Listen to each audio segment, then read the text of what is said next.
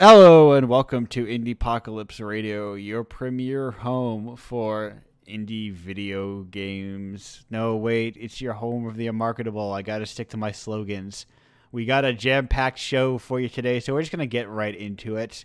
We got we got half of Chonker's HQ in the office, the digital office that is. And first here, up at the plate, is Angela D. Cutscene Illustrated UIRs. Angela, how are you doing? I'm doing great. Glad to have you here. Yes? Yeah, thank you so much. I mean, yeah, you got all of my role right. I have this all on here. It's on my stream. I'm looking straight at it. I am prepared. I am ready to go. You may know this whole team, the whole HQ. I forgot that part of it. From issue 18, the most recent issue of Indiepocalypse with Home Run Miko, which you can see up in like the Jumbotron area. I put it up there. I made a baseball diamond because it's baseball themed. It's a whole thing. So, Angela, important question. I got to ask you right off the bat that I got to ask every guest of Indiepocalypse Radio, which is, Oh yeah, go for it. how did you hear about Indiepocalypse? How did I hear about Indiepocalypse? Yes. My great producer, actually, Michael, found out about it. Perfect. Well, we will follow up with Michael and really drill into how he heard about Indiepocalypse. But in the meantime, so cutscene. You've got this. I think this is the first time where I've had a team that is like very like a team with a lot of people with very specific jobs. So I gotta what so. You all did this for school, right? Like this is your capstone project, as they call it. Yes. What? Okay, so as someone who went to school when game design programs didn't exist, what is a capstone project? So a capstone project is a senior project, where it's a 9 production cycle of a group. Oh, sorry, you were saying? No, keep going. Yeah, a group of students who work together. Blood, sweat, and tears. Yeah. Now, do you get to? I'm sorry? Do you get to pick your like teams going forward? Is this something that gets like decided in freshman year or almost? I believe I think it's at the start of the senior year. Okay. Yeah. I'm actually a collaborator, so they picked me up in the 6th month. So Okay. So so I actually started. You're a very late addition to the project then. Yeah, but not so late though. Sure. Yes, but in in the scheme of Yes. game design, 6 months is a bit of the ways in. Yep. So coming into Indiepocalypse. So what did you now? Are you in the game design track in that case, or are you in like more of a general arts program? I'm more of a general arts program. Okay. Yes. So you're just like, well, I guess I will do game design or game art on the side here to do cutscenes and UI art. It's actually one of my biggest passions, actually. Okay. So, yeah. But you did the smart way where it's if you can't get into video games, you can still do other art. You don't have to. Oh, yeah. Yeah, actually, yeah. You're actually one of the people who actually got that right. Yeah. Yeah. You're not in such a specific field that it turns out anyone can hire artists. All right, so you as you one of your main passions, what's a good video game, Angela? Or what's a game that you like? Oh, let me tell you, one of my favorite games up to date is actually Zelda the Awakening. Yeah. Okay. Um, the reason why is because I just really like the mechanics and the puzzle pieces. I actually learned a lot of the game design side of that game. It is also one reason why I also really adore our game too because it's also a puzzle game as well. And I like to put the connection as well together, even though they're very like different. Yeah. Wait. What was the game you said? It's just nice to know that oh, the Link's Awakening, Okay, that's what I the thought. most That's what I recent, thought. yeah, the most recent one, yeah. Yeah, Oh like the my god, and recent. the soundtrack is so good. Are you Gotta talking listen like to the it. recent like 3D kind of reimagining of it? Yeah, Okay, yeah. yes, I haven't played that, but I to You haven't? no, well I played the original in like the Oh yeah. back Oh my seat. gosh. It's very Yes. Game Yes. Boy backseat of a Yes. car. Yeah. Oh, That's actually how I started too back in the days. And then I was like, oh my god, they made a remake. Oh my god, I need to check it out. Yeah. yeah, and it's got that weird like that. I guess they tried to like they. It's interesting that they try to like how often they try to like make Zelda look like different Zeldas. You know, Uh-huh. and Yeah, then I actually saw some of the most concept. Yeah. Oh, sorry, you were saying. no, I was. You can continue. Number one rule: if you want to keep talking, just keep talking. I'll stop talking. Okay. No, no, you were saying like how they're like doing the different designs of the Zelda. Yeah, I actually saw some of the most recent concept designs of the what they were trying to make for the new Awakening redesign. I was like, wow, they actually thought like a different one to make appealing for everyone else, and they were going most likely to they were leaning towards like the older version, the Game Boy Advance, or no, yeah, like something close to it. So I was like, wow, I kind of geek out on designs and stuff. Sorry. Oh, yeah. sorry, but not sorry. No. It has like it's Yeah. interesting to take a thing that's like very, very, very small in terms of like this amount of scale that you can fit on a Game Boy screen. It's like, well, how do we make Yeah. this look the same but with like high res 3D assets? And she Yeah. make them flat and cute looking. Yeah. Must have been really tough, but I actually really like how it turned out. Yeah. Yeah. No, maybe I should. I don't. Maybe I should play it. I liked that game, but also I haven't. Yeah, you should. I have to like hold Yeah. something in my hand and sit What around kind of and games play do it. you usually play? I Oh, don't. sorry. No. But I don't have a. Wait, is it on the? Anyway, I'm thinking about 3DSs. I'm like, can I find a way to play a Uh-huh. 3DS on my TV? Probably, but. Uh, so Zelda. I mean, this game. So Homer Miko, cutscene illustrator. Tell me about the game, and because this has cutscenes in it. No, wait, I'm bad at I'm trying to like think of a quick enough question to be like so. Now, when you came into it as like, was like character design already done, or did you get a hand in that as well? Because cutscenes involve a lot of character art, as it were.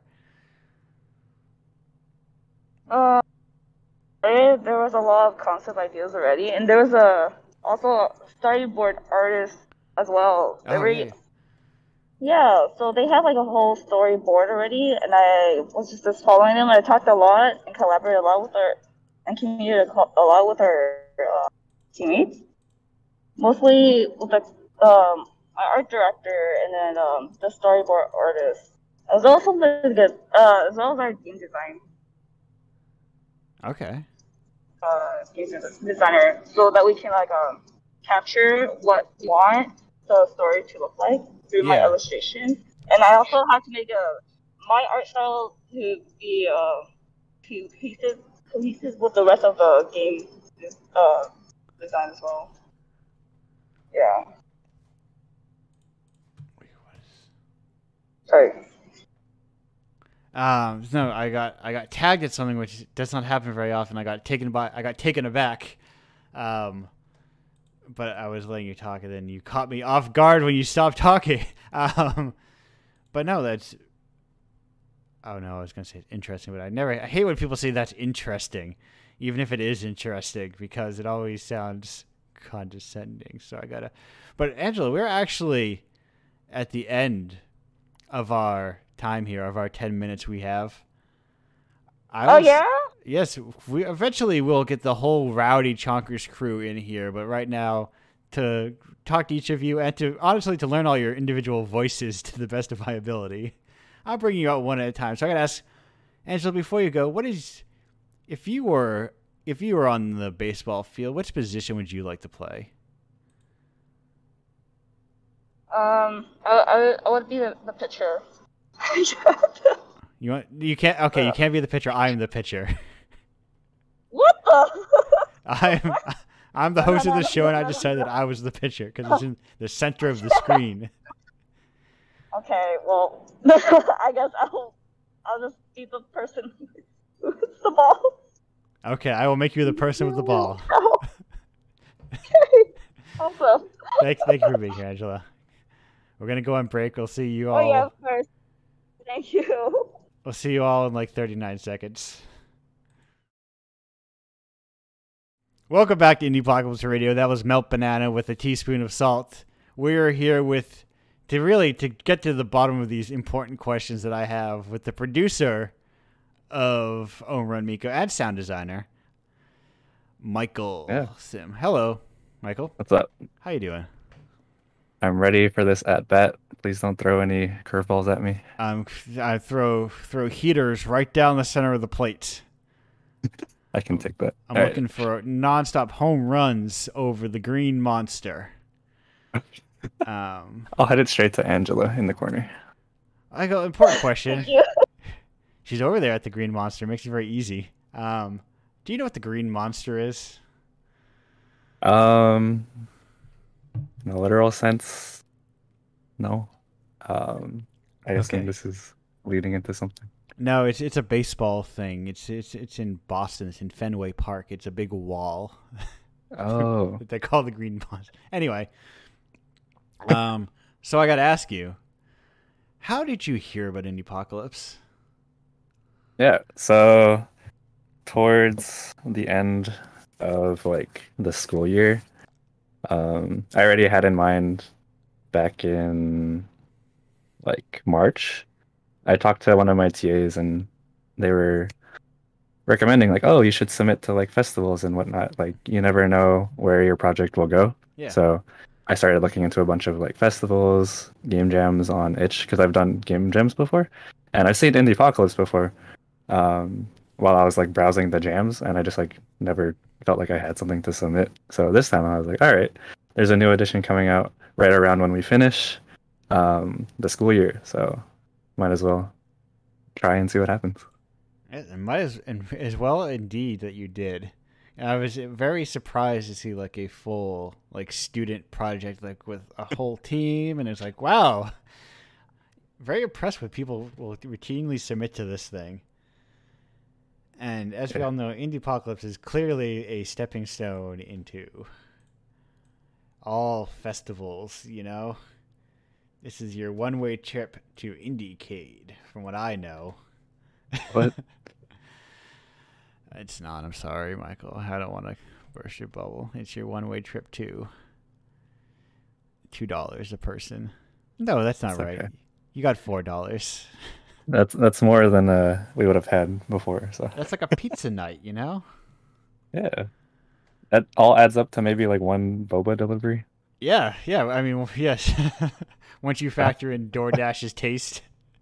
Yeah. DoorDash's taste, those guys. I've really turned the corner. I think I was never too into them anyway, but I've especially turned the corner and to be like, I would rather just not order because I don't want to pay like $40 for a thing of boba, as you would say. But now I have an important question for you.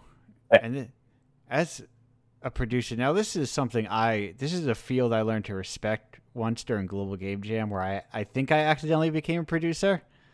But what goes into being a producer, especially like at an entry student level? from entry student level. Yeah. Well, I guess going back to during the school year, um, it's interesting because I always think about like, would I have been able to do it if it wasn't remote? Because as a student, like I wanted producing to be the only thing I focus on. Yeah. But like I had other commitments, like I was part of a student org. I had like an internship and like two other classes. Um, and I remember an alumni who did the senior capstone before me. I asked him like, "Hey, I'm thinking about being a producer and like doing a bunch of other stuff at the same time." And he was like, "I don't know, man. I don't know if you can do it. I don't think you can be producer if you're doing other stuff at the same time because it's gonna take a lot of time." Right. And But I was like, "Well, that's what I wanted to do." So it was a lot of hours, a lot of man hours, just um, and going back to like the remote environment, like since I'm not on campus and I don't have to commute, and I like I'm thankful I get to like be with my family, so they take care of the like food and yes. stuff. Right. And So it's like not having to worry about that. I was able to put more time into like producing. So it's just checking in. We have a Discord server, and like it was on my mind like every day. Um, Taking time to just like talk to all nine other members of the team yeah, when I that's can, and just like build relationships outside of the game. Because um, on like a side note, they Angela J is the preacher of the Bible for Final Fantasy 14, and okay. um, last night it was nice. Just like I've been very out of it. The rest of the team is pretty into it, so Oh, just hanging out with them yesterday and playing. That was nice. So little things like that yeah. keep me going to put in those like hours. Listen, I've gotten very into Final Fantasy 14 over this last year. It's become a daily ritual of mine to just because like it's like what's stopping me from having every character class level 80? It's nothing but Like, time, you know. definitely. Especially, but listen, we're not here to talk about Final Fantasy 14, or at least not with an outsider, uh, an Final Fantasy 14 amateur.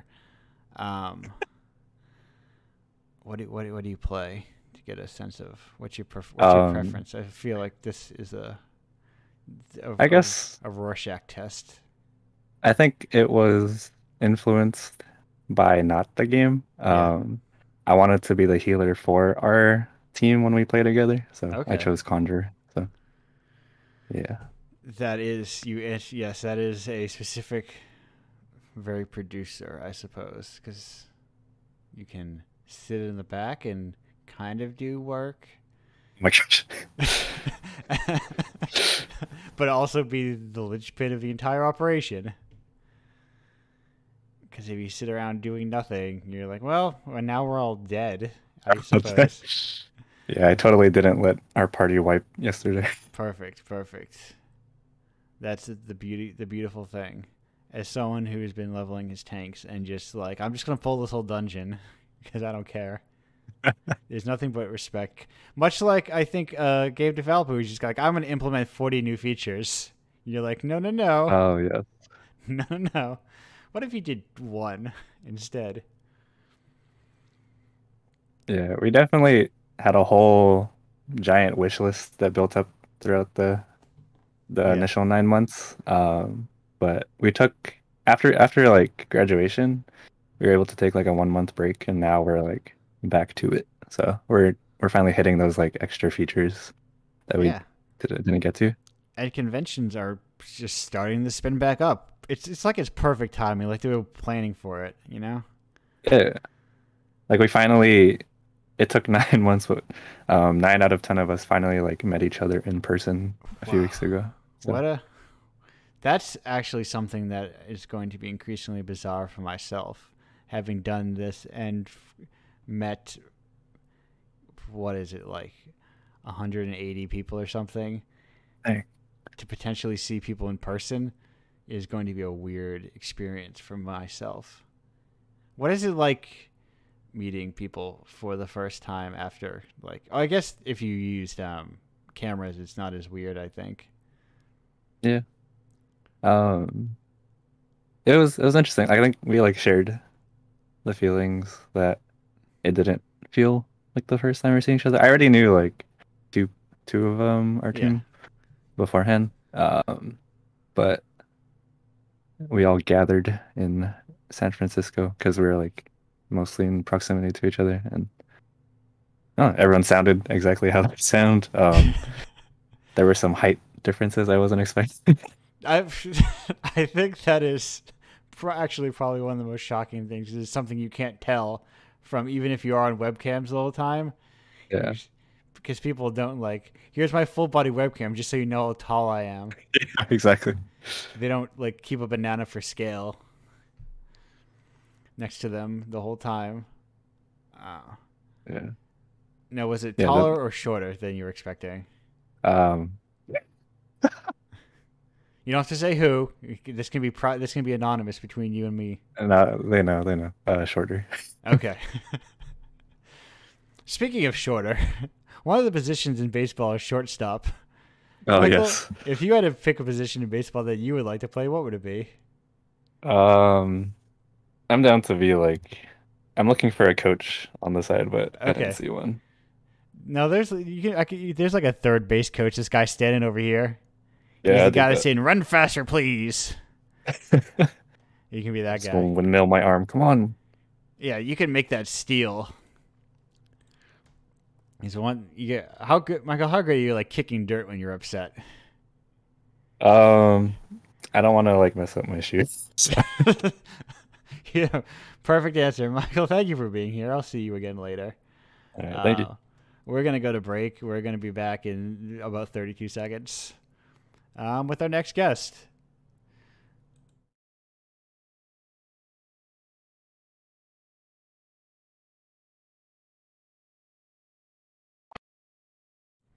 Hello and welcome back to Indiepocalypse Radio. That was Sonic Boom 6 with an ode to DIY promoters. Wanted to keep on Stop After Current because I just put them all into one playlist because I had to add like 7 songs. Anyway, we're here with our next guest, Eli, the gameplay designer and composer. Hello, Eli. How you doing? I am doing great. Great to be here. Perfect. Great to have you here. Now, gameplay designer and composer. Those are an odd. Are they? I'm trying to. I think they're an odd pairing, but I don't know if they're an odd pairing. Would you say they're an odd pairing, having done them? I think that in the entire industry, I don't think there's a single gameplay designer who hasn't written all the music for their game. I think that's Okay. industry standard. It happens at every game. See, I think I could see it being a little strange maybe. But it was just what I happened to have skills in. I actually came onto the team yeah. as the composer. Okay. Because I have a bit of a musical background. My uncle's a jazz professor. And then once I got there, I was like, oh, we don't have a gameplay designer. We were just hoping to like come together through hive mind osmosis Yeah. and have gameplay appear. And I was like, hey, I can just head up like the gameplay design. And after taking control and starting a coup and ousting, anyone else who wanted to try to take my power, I ended up being the gameplay designer. But listen, I hear that's a bad way to go about doing work in the gameplay design in the game sphere. From what I hear, people are real upset about that kind of attitude. But it's what they teach you in school. So what can I say about it? It's the predominant philosophy. I accidentally kicked out my wire there for a second. I was like, he really took plowing over what I'm saying to heart. But in fact, that was my mistake. Yeah. So 1 second, Sorry, I was very thirsty. My mouth was dying. It was much like the pit of an infield full of dirt. Oh, we're getting metaphors now? Nice. What's your favorite baseball metaphor? My favorite baseball metaphor? Yes. Real or imagined? I can't think of a specific one, but I think that have you seen the anime Fooly Cooly? I have, yes. There's a lot of like allusions to baseball and like the things that they do, and I won't get into specifics about Fooly Cooly, Yeah. but there's definitely a lot of metaphors going on there in terms of hitting things out of the park and that kind of thing. Yeah, home runs. Yeah, home Reaching. runs. I've been seeing a lot of Fooly Cooly lately because turns out if like there's maybe it's just I don't know what it says about me or the people making them, but a lot of the music I'm looking for my AMVs for AMV night is a lot of Fooly Cooly in it. It's like a very I think it's like maybe the perfect anime for that sort of thing.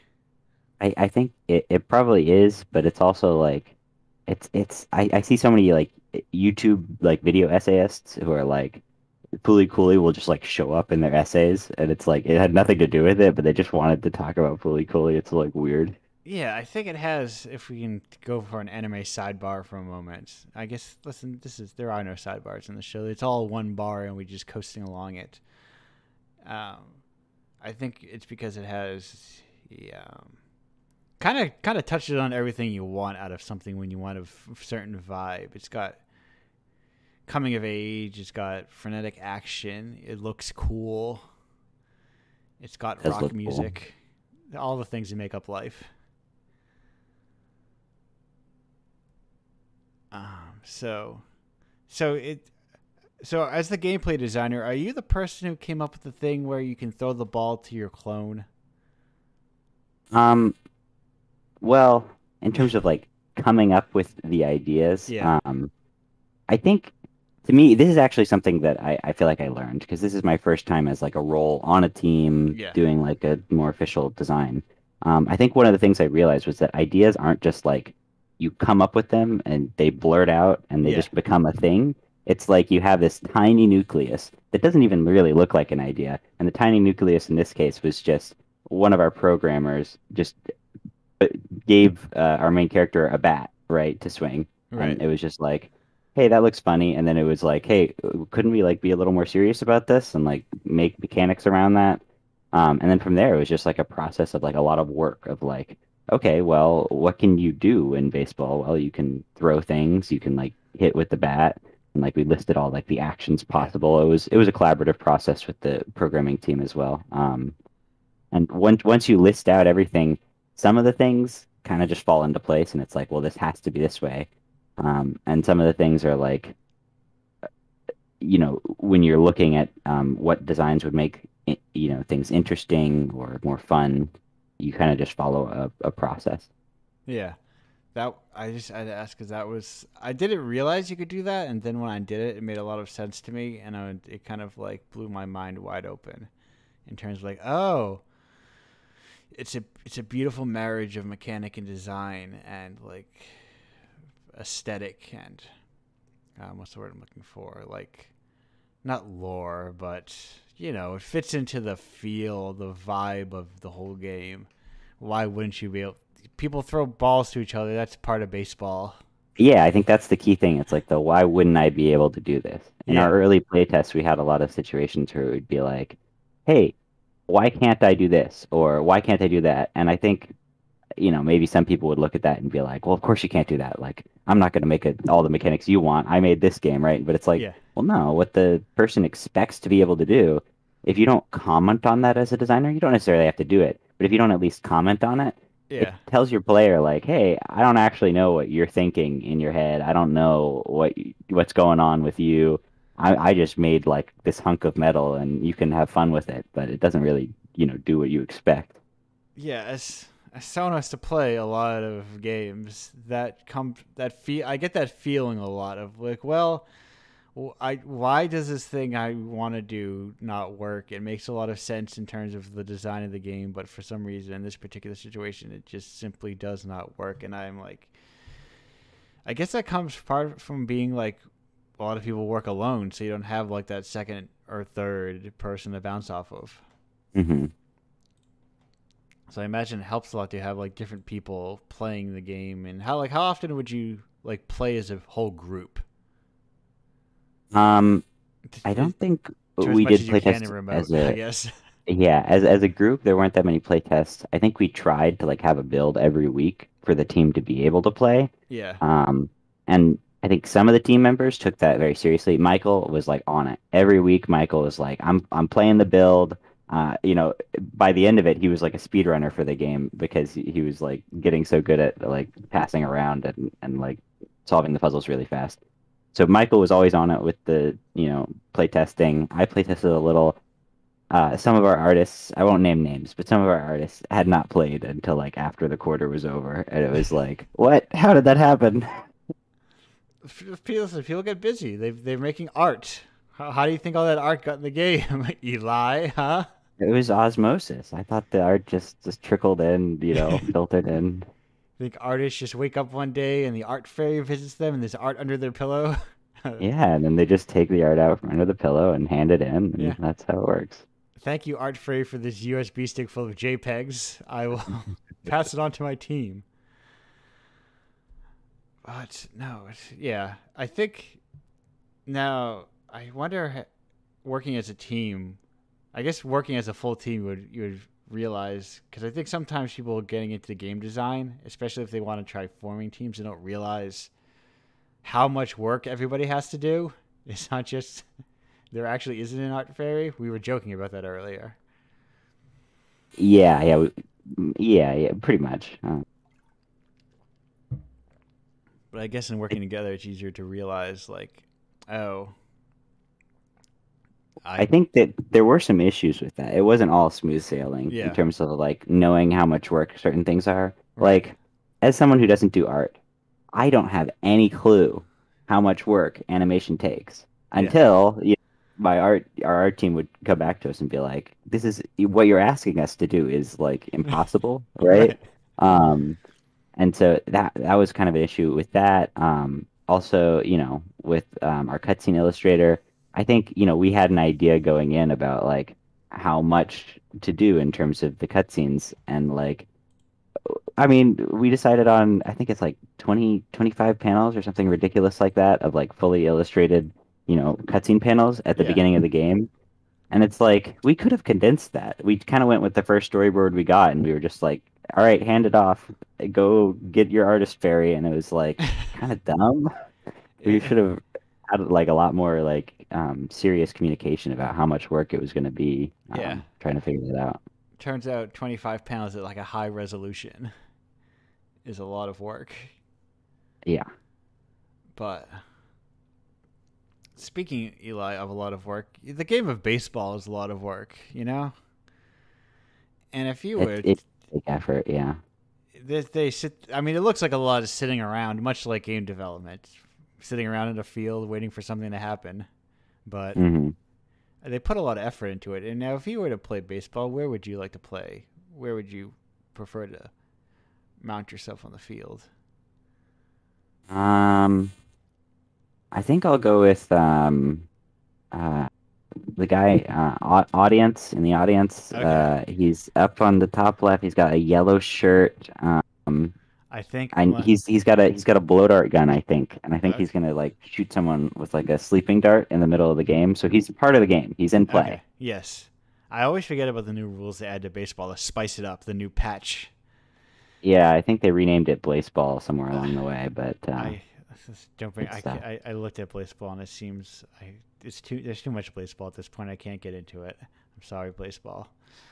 Well, Eli, thank you for being here. You'll be back not too long. Cool. In the meantime, I mean 42 seconds from now, we'll be back with our next guest. Goodbye. Hello and welcome back to Indiepocalypse Radio. That was DJ Shadow with Why Hip Hop Sucks in '96. We are here with the next guest of our show, art lead and animator Angela J. Or are we doing what we refer to as a pinch hit? Let's see. We are going to instead do one of these where I go like this and then I go like boop, boop. Beep, beep, boop, beep. Oh, no, wait, you're here. Hello. Hello, I'm sorry. I was trying to hydrate so I don't dehydrate.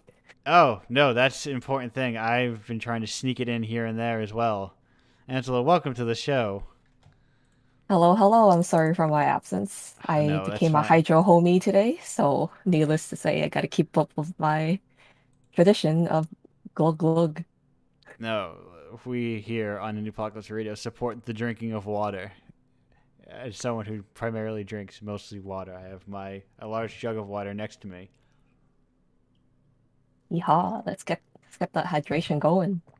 It's not it's not one of those fun bottles that like lights up when it tells you need to drink or something. That's It doesn't have a cap on it. Sometimes bugs fly into it and I get upset. oh no. You could put a tissue over it. I do. I have a a PlayStation 2 copy of RPG Maker 2 on my desk, and I put it over it when I need to leave it alone. Wow. That's one way to go about it. And it works well enough for me. Hell yeah. Uh, Can I say that? Heck yeah. Okay. oh, maybe I don't know if we allow such harsh language on this show. I'm Oh gonna have to remember. no. I'm gonna have to remember to tag it explicit when I upload it as a podcast. Oh goodness. Then we won't be able to get, I don't know, ad revenue. I don't know, marking things explicit. Wait, what happened to... I lost an Angela. Sorry, ignore me. So art lead. So art lead is a broad term. What does art lead mean? In the simplest Well, terms. There, she's back. well, I guess you are the main artist. You kind of decide like, like what kind of art should be like in the game and like help the other artists with the direction so that you Okay. guys all, make something that's kind of cohesive. Yeah. Make So, sure the game looks, what's that word?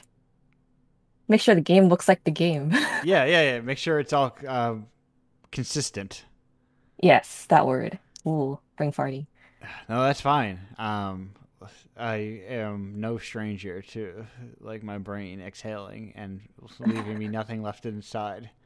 Um, but yeah, so that seems like because I think of an art lead sometimes, especially with like in animation where multiple people are going to have to draw the same things and it's going to have to look similar enough. Yeah. I think that's what leads people towards like certain styles. Like you'll see periodically different like predominant styles in animation, much like your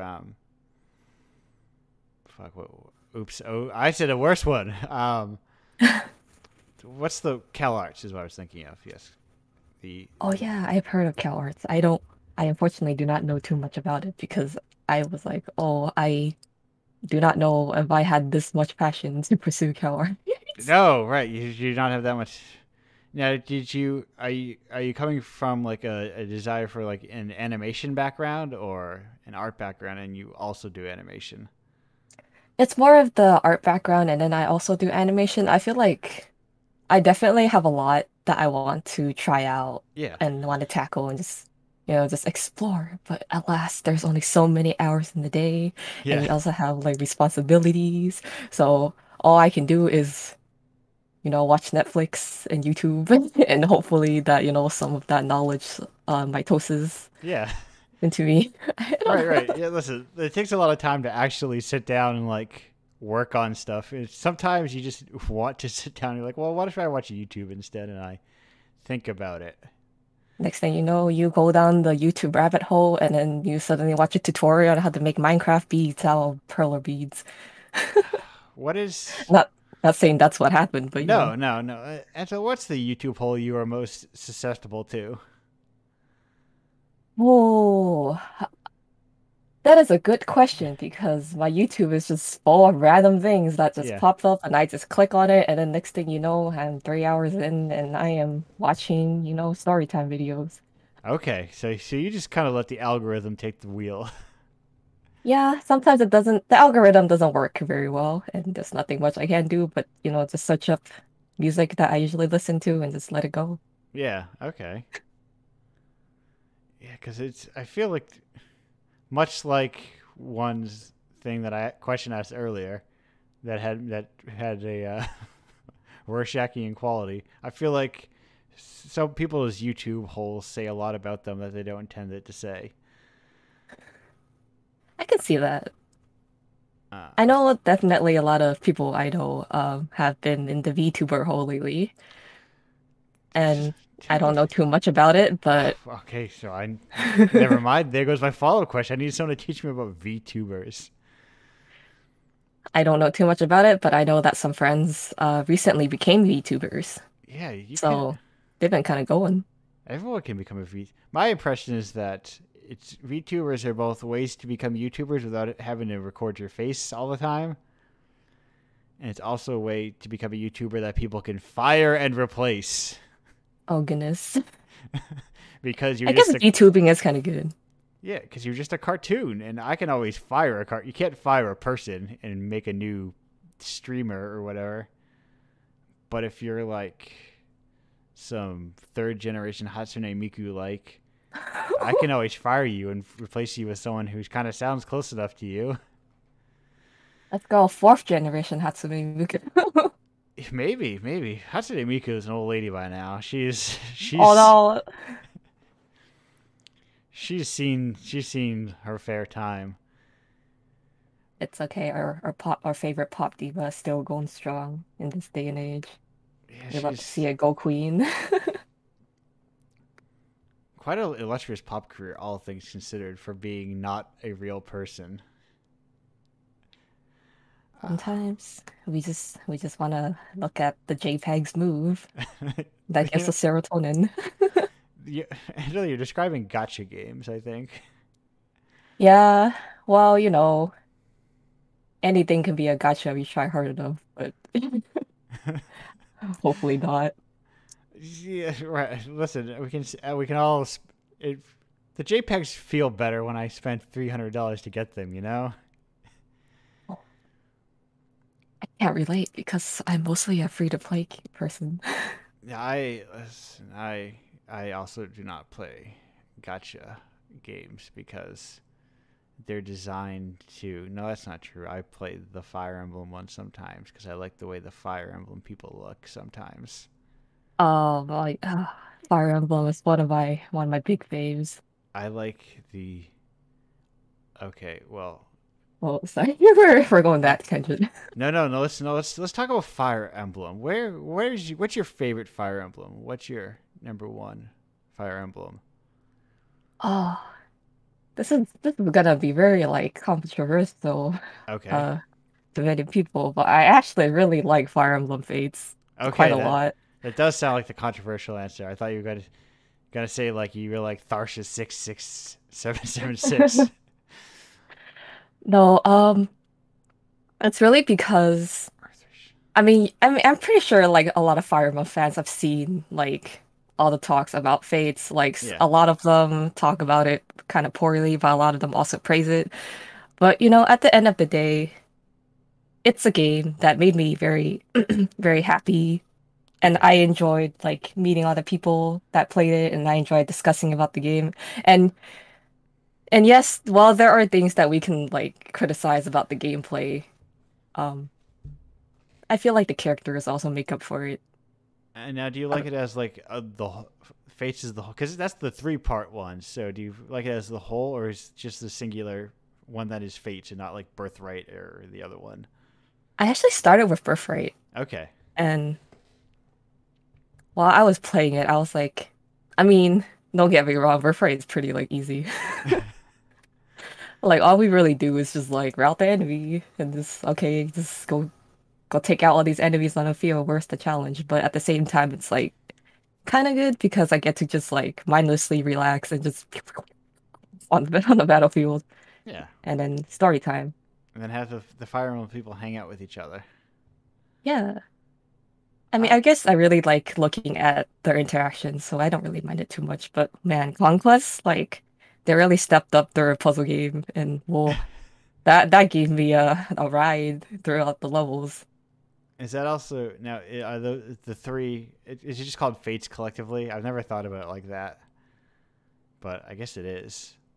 Yeah, I guess it's just like Fates, but then if you really want to get into nitty-gritty, then you have to go buy like the separate ones. Yeah, because it's Birthright, Conquest, and Fates, right? And the last one is Revelations. Oh, okay. Oh, okay. Yeah, so that does make sense that you would call it Fates. Never mind. You're right. What am I talking about? It's all good. Is that now? Was that also your intro to Fire Emblem, or are you an old hat at the game? No. Okay, so I did not start playing Fire Emblem until recently. Yeah. I said recently, but it's been like years.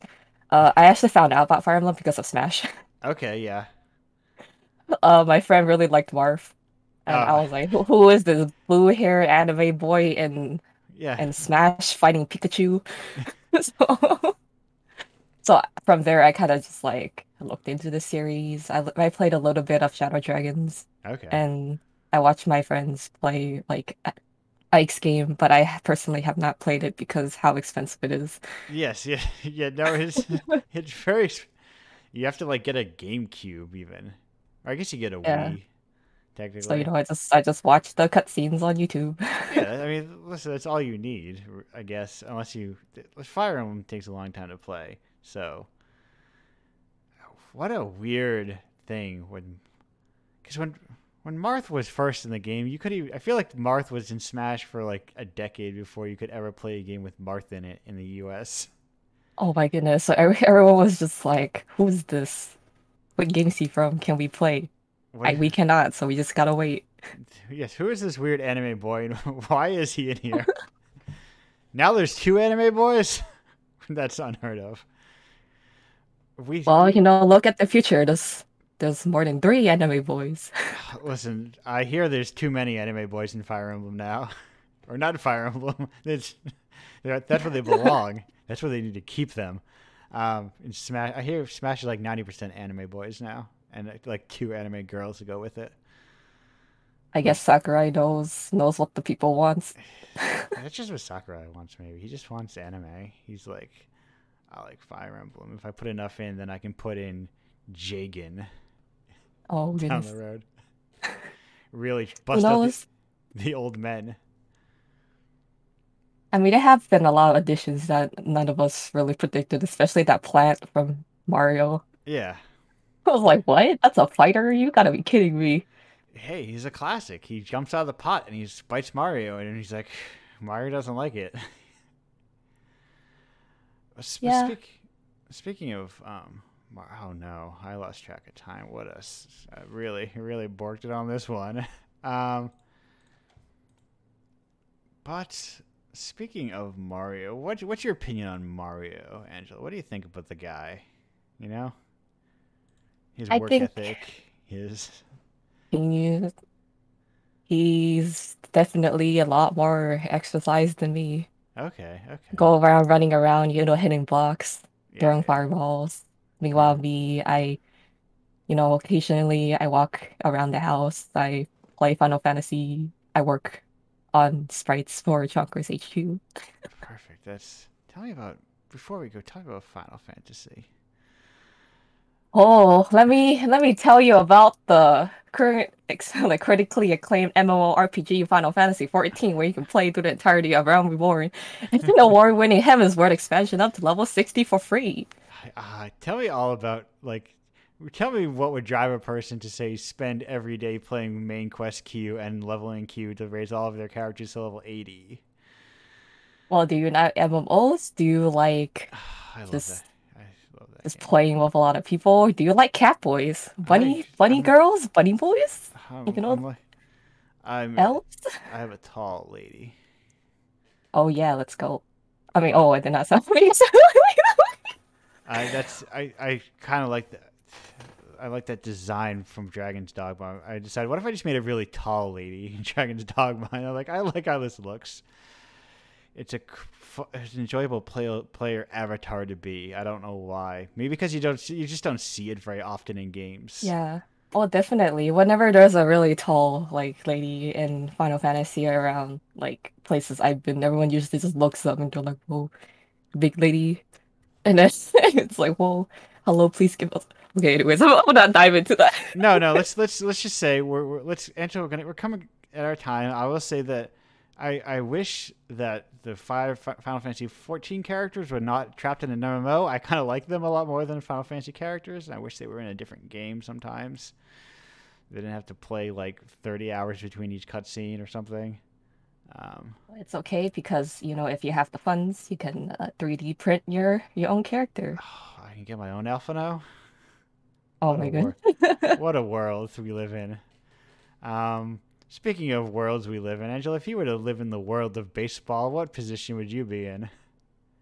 I would probably be one of the people out in the fields Ah, because yes. The ideal position for someone who walks around the house occasionally and then watches a YouTube video. I would like to, I would like to contribute, but sometimes not be too much in like the heat of the game. Yes. Yes. Kind of trusting that the other players won't be strong enough to hit it all the way back there. That is true. It's like, go team, I will support you from the sidelines. Not really the side, but you know what I mean. Yeah, the outfield. With that, Angela, thank you. We will be back with our final guest in about 30 seconds. Yeehaw. Experiment. Hello? Hello, and welcome back to Indiepocalypse Radio. I was lamenting off camera that that Foobar does not default to keeping it so that I stop after the current song. I have to keep selecting that option. Anyway, that was the Magnetic Fields with Experimental Music Love. We are here with the final guest of the Chonkers HQ block. Is the programming lead and tech artist oh no, I screwed up. Anthony, right? Hey, pretty good. It's Anthony. Anthony, So that's, okay. I I'll take it. I put a little too much pepper on it. I really. And I don't mind the seasoning. Perfect. Okay, so anyway, how you doing? How you doing? Sorry. I'm doing pretty well. Pretty well. I woke up today, got out of bed, now I'm here. That's an ideal way to do it. That's 2 important steps that you should take every morning. Beyond Yeah, that, sometimes you just skip one of those and your day does not go so well. I really don't like when I skip the waking up first, but I do get out of bed. That's Yeah, it happens. and not an ideal way to go about things, but well, now that you've awoken and gotten out of bed, and presumably also moved to a computer or a phone with which you could speak to me on, did you have breakfast today? Yeah, now that I'm speaking to you during my magic ball, I did have breakfast today. Had a nice little tuna sandwich. Okay. Buttered up some buns with tuna and sandwich. Now a tuna sandwich. What kind of buns do you use for a tuna sandwich? Like not you specifically. Wait, what buns do I use for a tuna Yeah, sandwich, what buns but not me specifically? No, that was me Wait. stammering over my words and incorrectly backpedaling. You should have been mentally backspacing what I was saying. That was me backspacing with my words. What kind of buns do you use? I am a man of buns. I do enjoy my buns. Okay, well, we'll get in the bun talk in a second, but let's stick to the tuna for now. So, give me. Sorry, what was that? Oh no, did I lose you? Anthony, are you here? I'm good. All right. When you talk about buns with me, it's a whole nice story. But today I was using brioche buns for my tuna sandwich. Okay. Put a little butter on it. Because that's what I was going to ask. Because I feel like brioche has been really coming into style, these last years or so. Yeah, it's that cross on top, popping out. I feel like I've been brioche buns are they have those Burger King chicken sandwiches now. That's true. I think it's just the fact that it's a nice robust bun, holds shape very well. It does, because really, as someone who is driving on the highway and driving, my number one highway meal is fast food because I can get it. I really appreciate that I can actually hold a brioche bun, and it's not like a gross bun that seeps through and it gets my hands all wet and sticky. Yeah, I enjoy eating and keeping my hands clean while also eating. I don't particularly enjoy spending the second half of my meal picking things out of the wrapper, Yeah. sticking my face into it, you know? No, no. I mean, you don't just tear the wrapper open and just like eat from the wrapper. No, I definitely do when I have to. It's like, you know, when you have like when you're opening a yogurt, right? You know, I Yeah. gotta lick the lid a little bit. It's the same thing, but a little bit more grease. But it's just like mustard and pickles instead. Yeah. Now, other buns. Okay, so brioche, we got it. Brioche for tuna. Now, do you have like a very specific like this is my bun for this is my bun for that, or do you kind of go with like these are the buns I'm into at the time?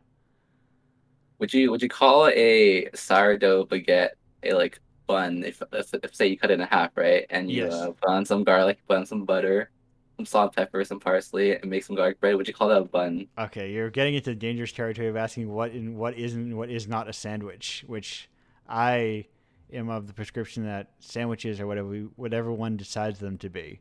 So I guess if you believe it's a bun, it's a bun.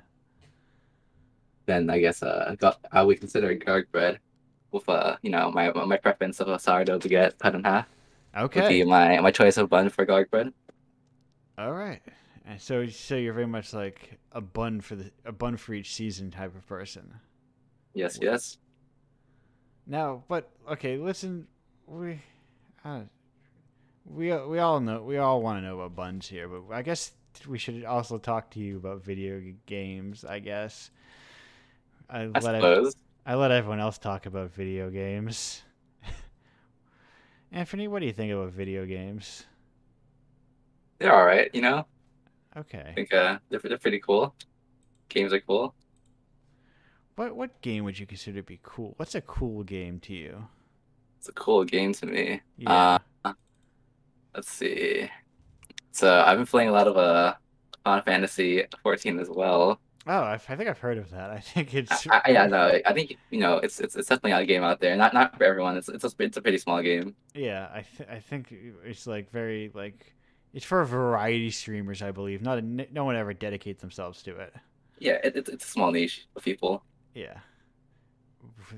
People who are into like bunnies and stuff like that. It seems like You know, seems like it's yeah. for kids, honestly, with all these animal people. You know. Yeah, it definitely. You know, bunnies and cats and stuff. Yeah, it seems like real kid stuff. Potatoes. It's like all refugees from Club Penguin went over to Final Fantasy 14. Yeah, I miss Little Penguin. I wasn't too old for Club Penguin. Now this is, I guess, a very important question, Anthony. What is Club Penguin? Well, to me, that's a game where I learned how to play Mancala and Okay. Connect Four. And I don't know, it's not much else to me. It's those two. Oh, and it's a Puffle feeder. What is a puff? Peach. Now I know what Connect Four is. I know what Mancala is. Oh, it's like a little pet you can have in there. Okay. Really teaches me about keeping something else alive. It's like it's kind of game where you have to play it and experience it just like Neopets before you can like have a child, you know. I learn to Okay. take Yeah. care of a little virtual pet. Perfect. So what you're saying is my experience of Neopets of playing it for a while and getting sick of it and not playing anymore when I grew up, it's perfectly prepared me for child rearing. Exactly. That's just all you need, really. Nothing else. The way I put the Neopets to work in a shop is setting up a Neopet shop. Is that like when people farm out their kids' reactions to things for content online? Yeah, basically. Okay. And you know, sending your kid out to basically be there for content. Yeah, yeah. It seems like a good reason to have kids. People love it when kids say like really smart things, you know, and they post about it on Twitter.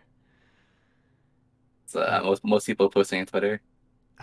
It comes up occasionally, you know, where people are like, "Wow, my kid was like really said this insightful, inspiring thing," and it's like, you probably You know, don't have- reading from a script.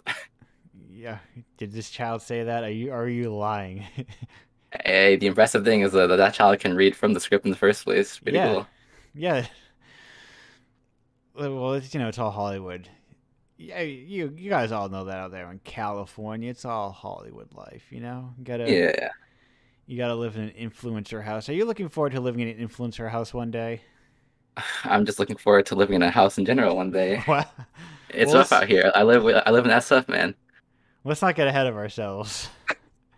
I hear the access to Oakland has already risen up prices all around the SF area, so there's no houses to be found. Yeah, it'd be like that. Might actually just moving to the middle of nowhere.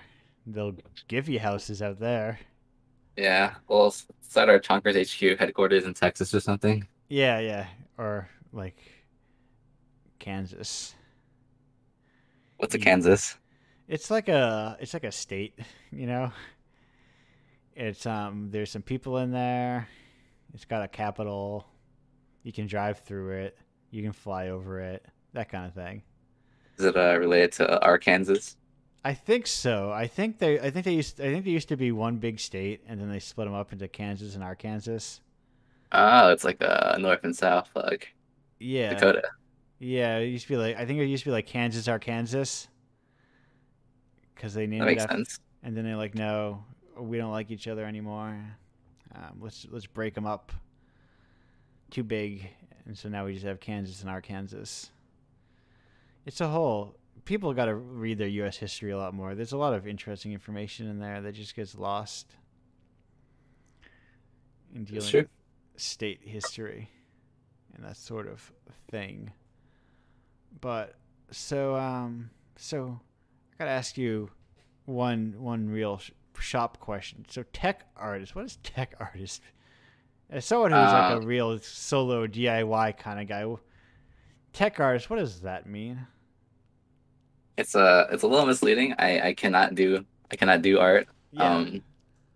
I think it's a term I learned kind of recently-ish. I think I was looking for like a title to kind of like cover the basis of what I was doing for the team. And for my team specifically, for Chonkers, I was working on mostly of the artists on and the composers and sound designers on getting the stuff into the game, as well as a narrative writer. So like making sure like things that are supposed to be in the game are in the game, and like it's mostly just like, oh, is this animation programmed correctly Yeah.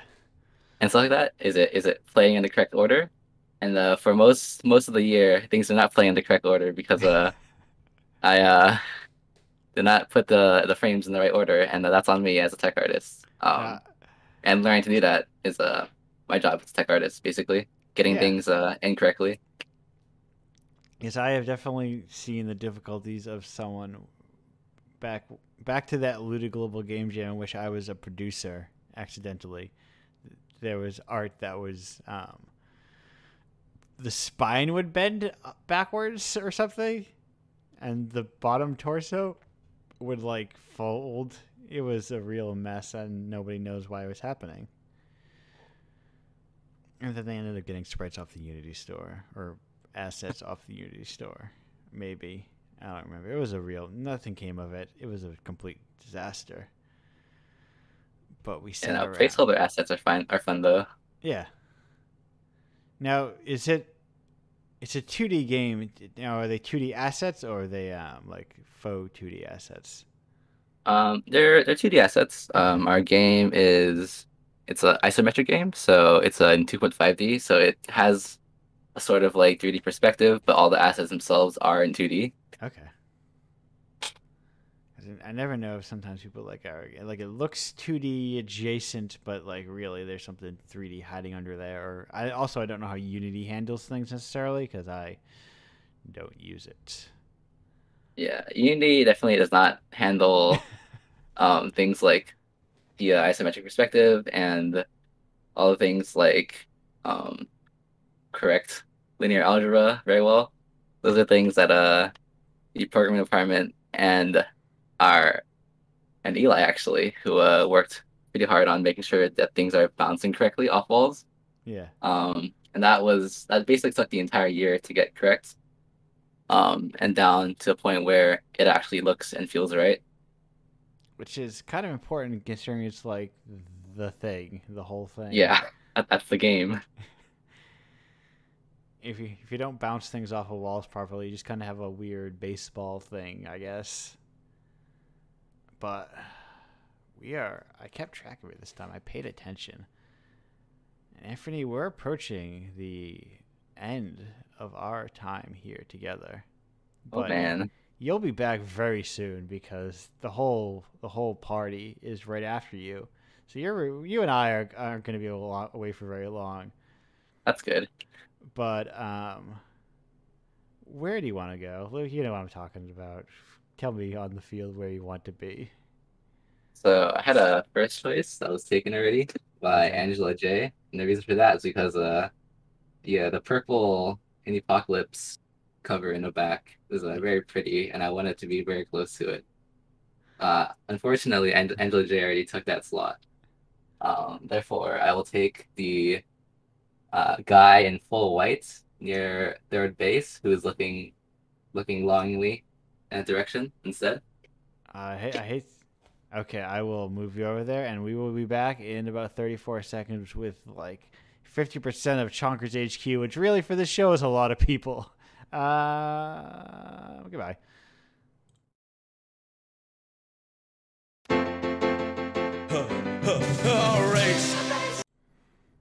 Hello and welcome back to Indiepocalypse Radio. That was I'll Race Reprise by Brendan Small as performed by H. John Benjamin from Home Movies. I forgot that I had that soundtrack on my computer. But hello, everybody's here. We're all together. Once again, finally. Hello, everyone. Yeah. Hello. Hello. So, Hello, Angela. vanished, gone to the ether. Perhaps. Who knows? F in chat. Let's pour out our Fs. What a weird thing to become such a cultural legacy for us all. Definitely. I feel like someone pointed out fairly recently how absurd it is that press F to pay respects is survived for so long, but it's perfect, really. Couldn't wish for a better piece of game design than that. It really game design peaked at that moment in history. Yeah, I don't know how we can ever come back from it. But F to Angela D, thank you for being here. Maybe she will return, but we never know. But we've got everyone here, the whole otherwise crew. And you know what? Does anyone have anything extremely pressing they have to say? Because otherwise, this is gonna be. I'm gonna wrap it up. I'm tired. I just realized, like, in the last 30 seconds, I'm like, I've been talking for so long. I'm so tired. Does anyone have? Thank you for talking. No. Thank you all for being here. That is like maybe the fact that I woke up at 3 a.m. and then have been busy and driving for 4 hours just hit me like a brick or multiple bricks, like a lot of bricks. I think like a whole sack of them.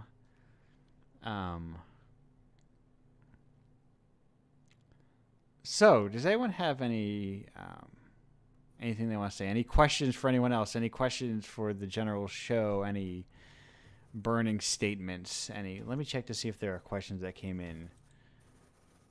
There were none when I started, and there remain to be none, but I wouldn't take it personally. There are usually none.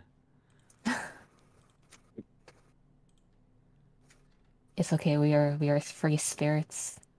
Oh, perfect. We can talk about many things. What would you like to talk about? Oh, well, sorry, Anthony. I get to be next to the cute purple picture on the field. I'll never forgive you for this. on the baseball field, the Indiepocalypse issue of the purple. The purple lady. That's issue 16, I believe. Wow. Art by Cam. I forget her last name. But cam, I will find it because I always hate letting people down like that. Very pretty. Yeah, it's very.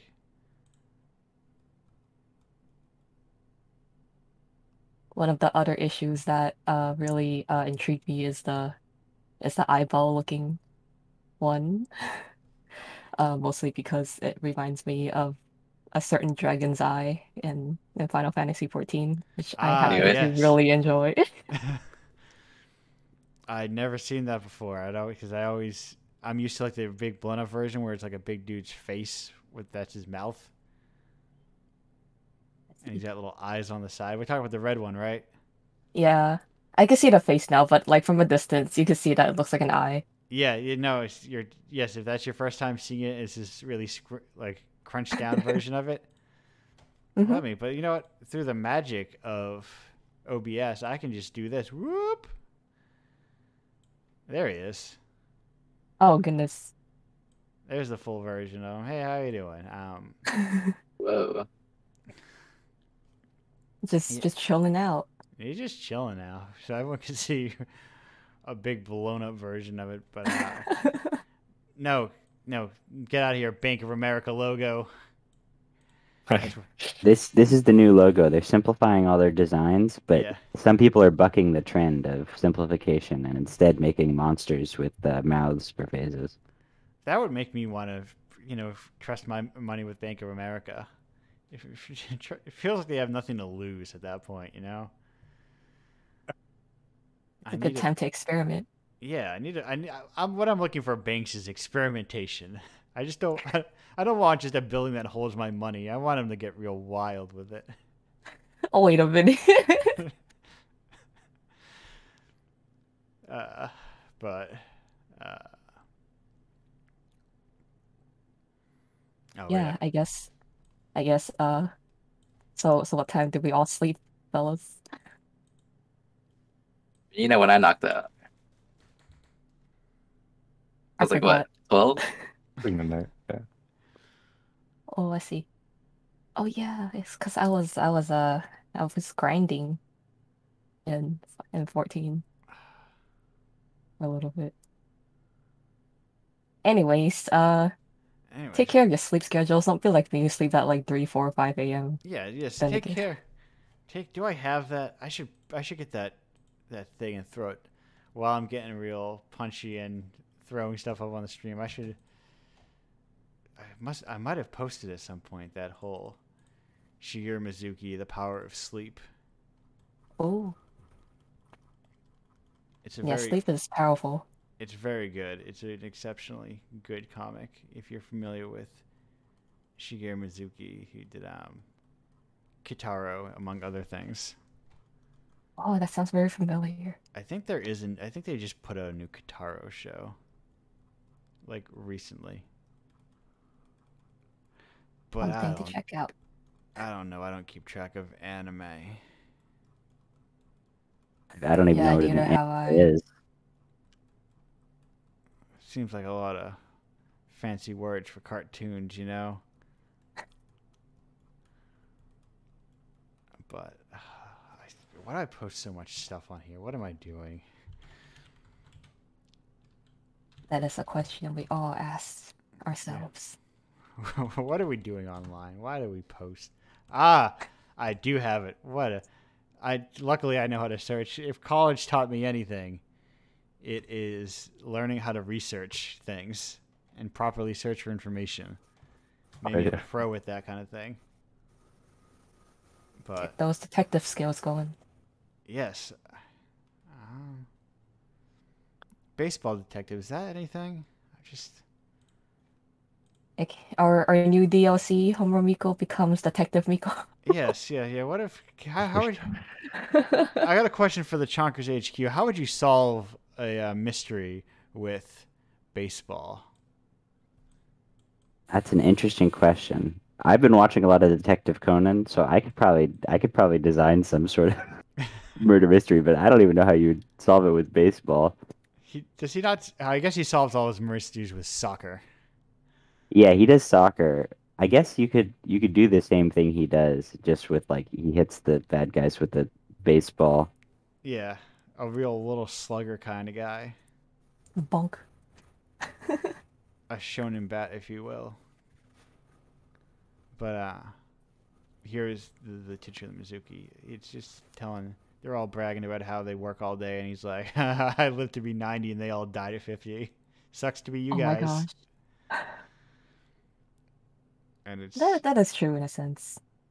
You know, gotta take care of your body while you can. yeah, it's like you realize, especially if you're like, it's easy to get like obsessed about like becoming, you know, oh, I need to become successful now. I need to have my work done now. If I don't get it done now, who will respect me? I'll never get it done. If I'm not a 30 under 30, what am I doing with my life? Oh gosh. So how many of you are 30 under 30s? At least 3 of you, right? Yeah. Mm-hmm. If- I have Yeah. $30. Yeah, my bank accounts give me the under $30 notification. I have at I don't least even know 30 what that means, so I'm emails. definitely not in there. Under 30, under 30. No, I think 30 under 30. I think you have to be actually like very wealthy to be a 30 under 30 because they ask you to go to New York or something and they don't pay for any of your stuff. Oh, my no. gosh. Wow. But I guess That's the just, test. You can afford a flight to New York and a hotel stay there, you're probably rich enough to be 30 under 30. yeah, you're a podcast magnet or whatever you need to be.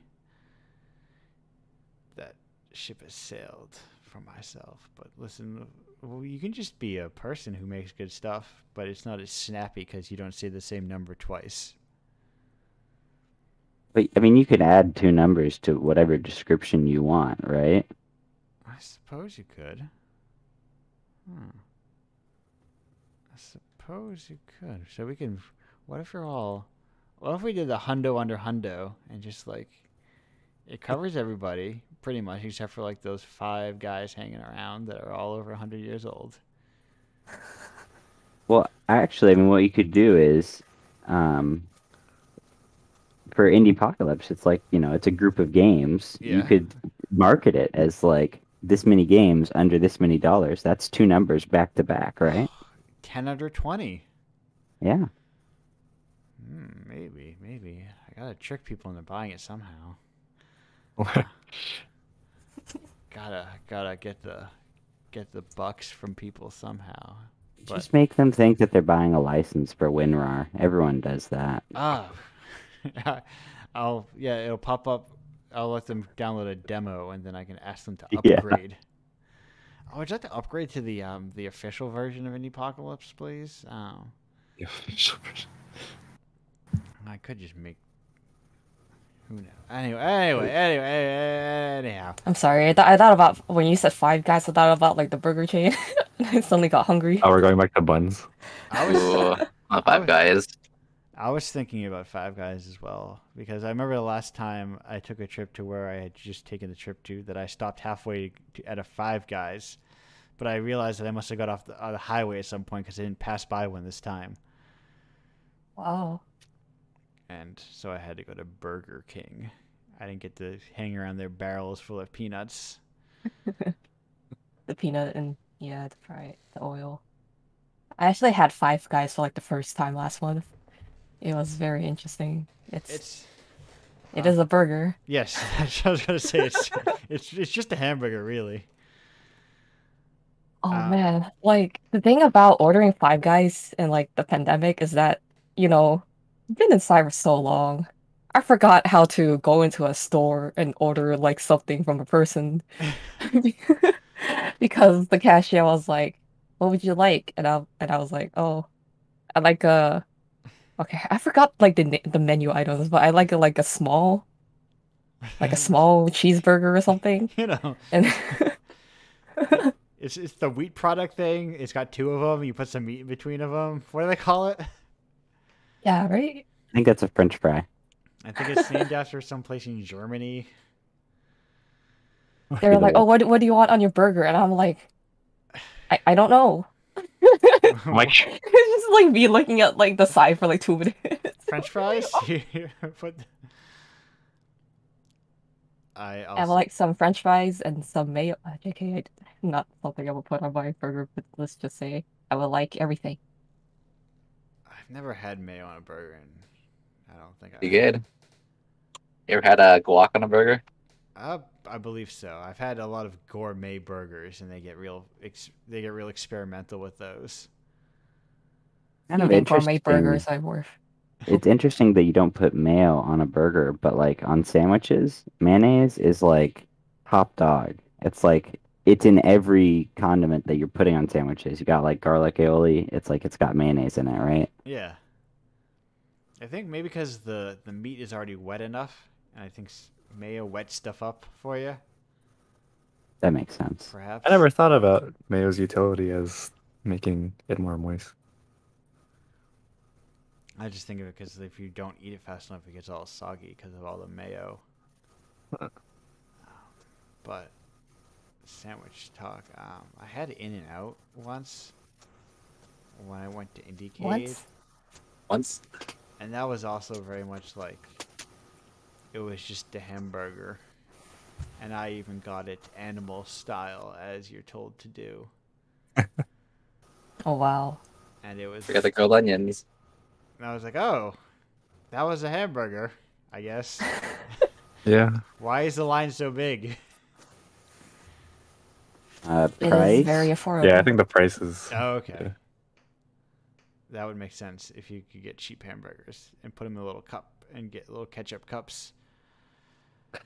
Oh, you all, I am so I want to go out and see the world. I want to travel again. I do too. I want to fly. Conventions. I want to fly across the country. One day. Where specifically do you want to go? It's just kind of anywhere. I actually don't have any attachment to specific kinds of places. I just like not being where I am. Not because I dislike necessarily where I am, but mostly because I just like to be in other places sometimes. Yeah, it's good to just, go out, explore. Yeah, I definitely like leaving my room and entering the living room. It's cool to be in a new place every once in a while. Yeah, because you can see the world in like a perspective that you've never seen it before. Fresh faces of whoever lives with you. It was. Pass by the people in the kitchen at 3 a.m. when you're trying to get a quick bite to eat.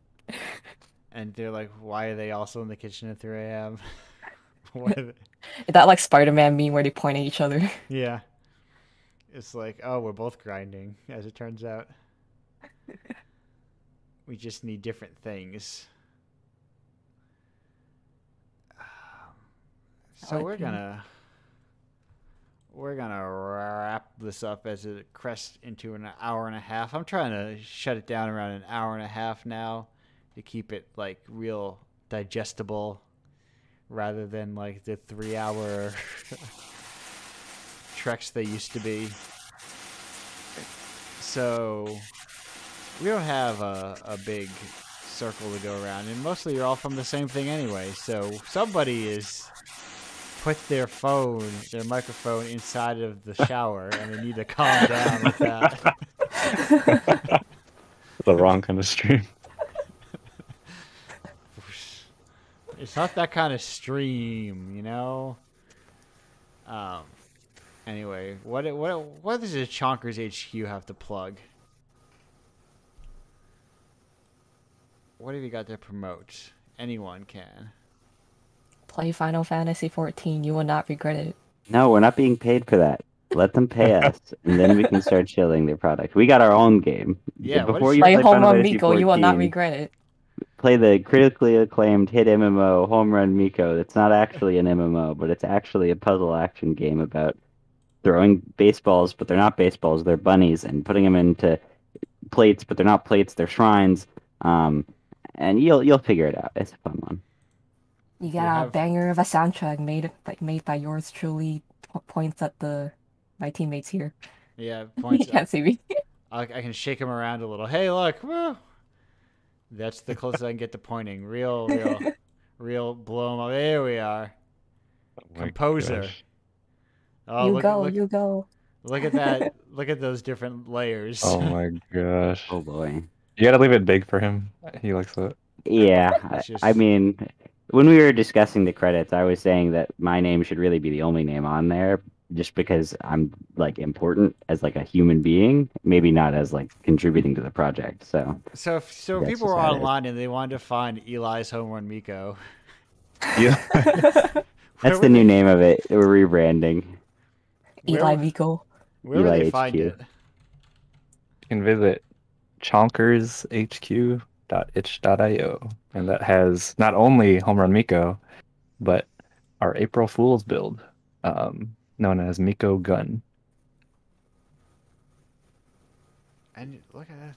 Perfect. And let me do the thing where I do now where I push it in the chat. Look at that. I'm a real pro with this now. For my part, I will say, hey, get out of here, Eli. You'll gotta shrink. No. Stealing all my. Get back to the stands. Get over there with your little yellow shirt Do guy. this Here to we go. me. Whoop. Now the star of the show is here. It's me. He goes yeet. I gotta say, hey, you should I recommend you check out Indiepocalypse. I think it's cool. You should, if you can, pay money for it. I like to receive money, and also I like to send money along to the developers. Paying me is how I can continue to make this game thing forever, you know? And I want to keep doing it, and I want to keep supporting people because I think it's neat. And I got very sentimental on my Amaze stream. I'm going to try and not do that here because this is a real... I gotta keep my illusions of a real cool guy here. You have to like imagine me with pop leather collars, just like strutting around the podcast studio, being too Dark cool sunglasses. for video games. I have sunglasses. I prop them up every now and then to give someone a look like, hey, you're cool. And then I put them back down. I never put them on the back of my head. Do people put sunglasses on the back of their head in California? Only people who wear Oakleys. Okay. Okay, they do it everywhere around here, no matter the kind of sunglasses. I hate it. It makes me want to throw myself into the ocean. But speaking of throwing things into the ocean, you should throw your games into the ocean of Indiepocalypse submissions by going to indiepocalypse.com/submit. You should also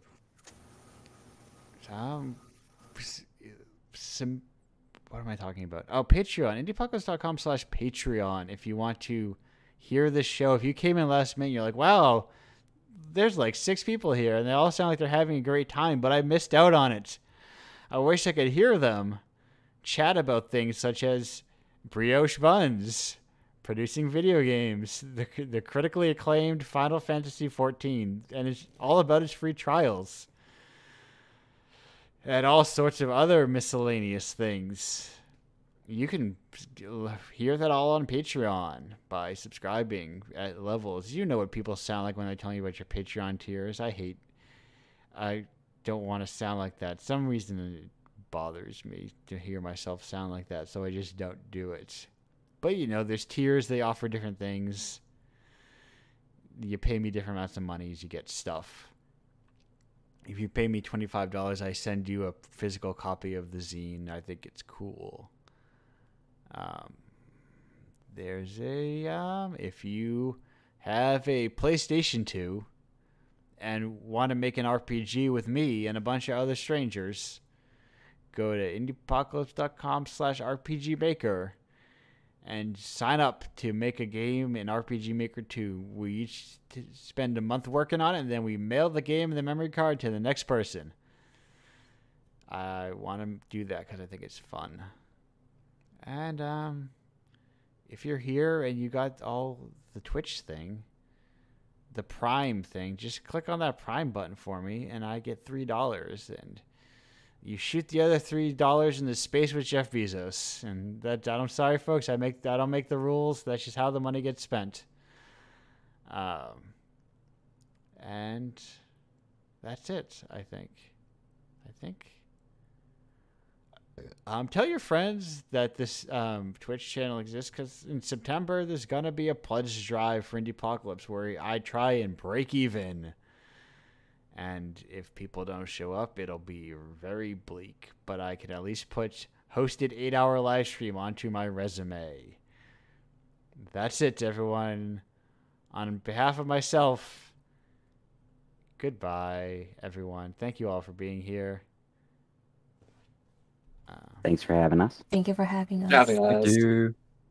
Thanks all. We're gonna go out with the unofficial theme song. Don't tell Sydney. It's Sydney Gish's Imposter Syndrome. Good. Nope. I gotta go back to studio mode. I got too much playing around. Goodbye.